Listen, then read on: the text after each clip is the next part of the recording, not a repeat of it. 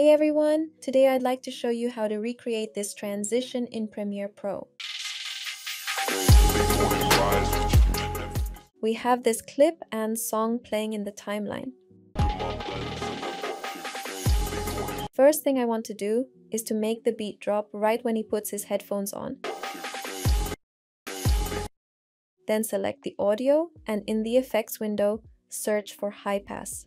Apply this to the audio and then it's time to create some keyframes. You can optionally set one in the beginning, but most importantly, move right before the subject puts his headphones on and add a keyframe there. I'll leave the default value, then using the right arrow key move frame by frame to the moment when the headphones are on. Add a keyframe there and set the value to 10. Now let's replay this to see the results.